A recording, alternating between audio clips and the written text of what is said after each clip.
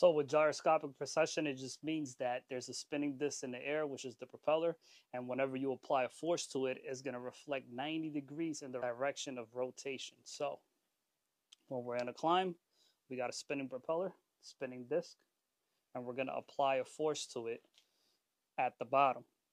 When we pitch up, we're applying a force at the bottom. When we apply that force, it's going to be felt 90 degrees in the direction of rotation. So when we're in a climb, I'll show you guys. I'm in the cockpit. This is the propeller spinning. We apply the force at the bottom when we're in a climb. It's going to be felt 90 degrees in the direction of rotation. So it's actually going to turn us to the right. That's why they're called turning tendencies and not left-hand tendencies.